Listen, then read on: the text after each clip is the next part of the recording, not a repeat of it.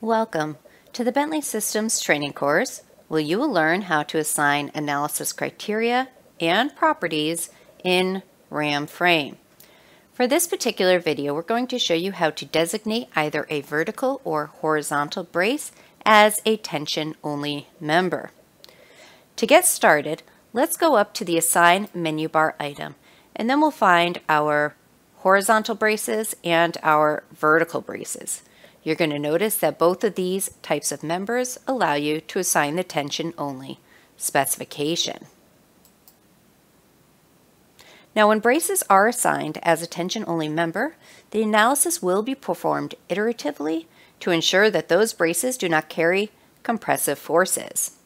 To assign a member as a tension-only member, we'll select the tension-only option and use one of the assign features. I'll go ahead and assign this specification to all of the vertical braces in my model.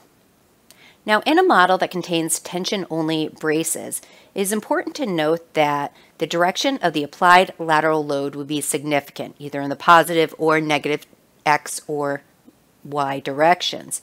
Therefore, RAM-Frame provides an option whereby additional cases can be created.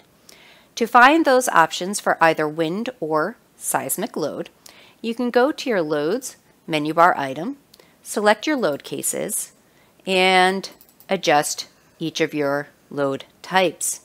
Whenever you have tension-only braces, you're going to select this checkbox to generate additional load cases for analysis with tension-only members. Again, this will generate some additional load cases so that the direction of the load is considered. I can do this for both seismic and wind load cases.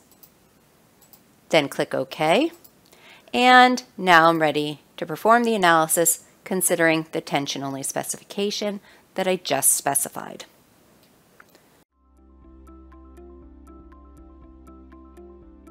If you found this video helpful, please give it a like. If you want to see more such series, consider subscribing to our channel.